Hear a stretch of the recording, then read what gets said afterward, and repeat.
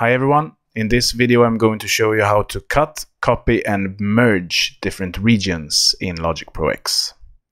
So there is a very handy tool called the Marquee Tool. If you go to this second selector here, as they call it, and press it on Marquee Tool, you will get this Marquee Tool that we're going to use here in this video. And to bring that up every time, you have to hold the command key. So every time you hold the command key, you will have the Marquee Tool enabled.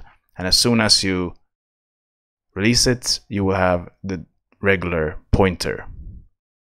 So why is the Marquee Tool so good?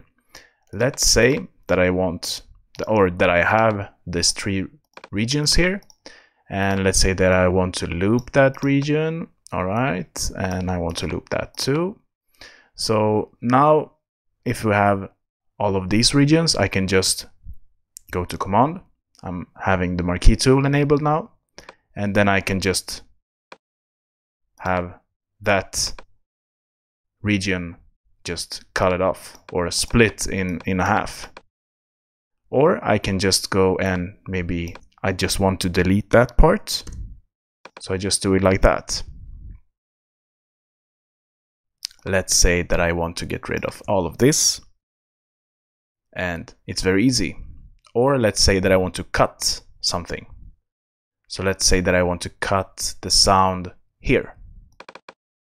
I'm just doing it like that, and then I can get rid of it, or I can just go back to where I were.